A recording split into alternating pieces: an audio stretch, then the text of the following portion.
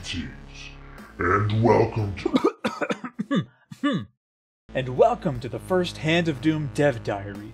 My name is Torpledook, and I'm the lead developer. If you've played any of the DreadXP collections, you've probably already seen some of my previous games.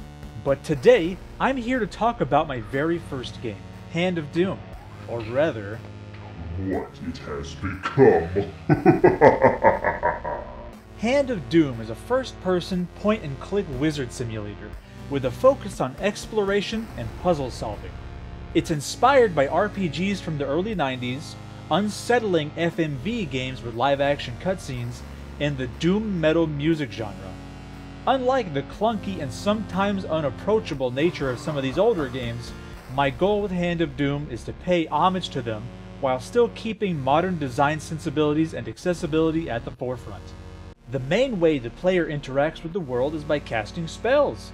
This is done by making combinations of magic words to form incantations in order to explore your surroundings, solve puzzles, or fight enemies. Spells can be as simple as conjuring a light to see in the dark, or shooting a fireball to burn down your enemies, and others that bend the very forces of time and space to your will. Powerful spells such as these will require a blood sacrifice to go along with the appropriate words of power. You can expect to see some fun spells and other secrets hidden away for you to find. In Hand of Doom, the player takes on the role of a new apprentice wizard under the tutelage of a powerful sorcerer. The story starts sometime after the events of the DreadXP collection version have passed, and you'll find that things have changed, and not all is well with the wizards.